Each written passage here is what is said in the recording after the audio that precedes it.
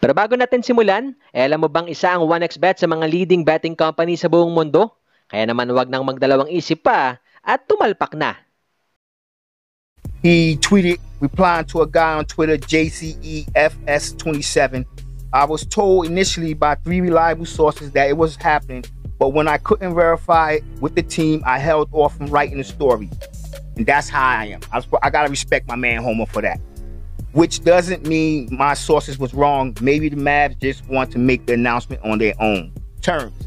Now, I'm gonna be honest, like I said, there's no cap on this show. So I'm not completely sure if he's going to be playing for the Mavs. But what I do know is that he's working out for the New York Knicks today and tomorrow. And as soon as any news come out of that camp, I'm going to bring it to you. Any videos, I'm going to bring it to you.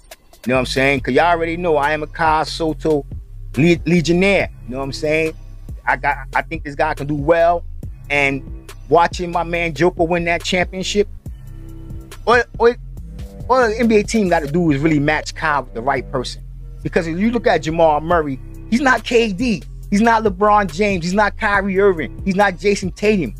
But he's a star. And he's an under key. Like, what's the word? Like, the under the, you know, people don't really know about, I mean, you know about Jamal. You know what I'm saying? But a lot of people don't really know about him. And the Joker.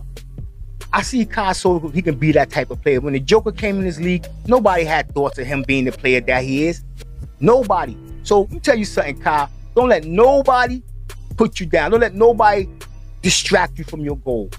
This, when you get in the NBA, I want you to work as hard as you can. All right, let me go to another something that I say is very encouraging, especially if he was to come to my New York Knicks team. Because in 19 minutes with the Hiroshima Dragons, he averaged 8.9 points, 6.1 point rebounds, and 4.1 point assists. He shot 51.8% from the field and 75% from the free throw line. That's better than both centers on the New York Knicks. Mitchell Robinson, Isaiah Hartenstein, and yeah, I'll throw in Jericho Sims. That's better than all 3 centers we got. So this is what I mean by, I think this is the year for Kyle Sotto. And besides Joker, DeAndre Ayton,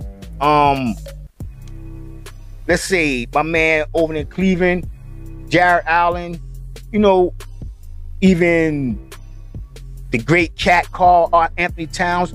There's not that many centers in the NBA with Kyle's skill sets. And that's a fact. That's a fact. I'm glad he's getting his workouts and going around the NBA, and teams are getting to know this. I know he was with the Knicks last year, nothing happened, but I got a feeling, and I know some of you got feelings, that this is going to be the year.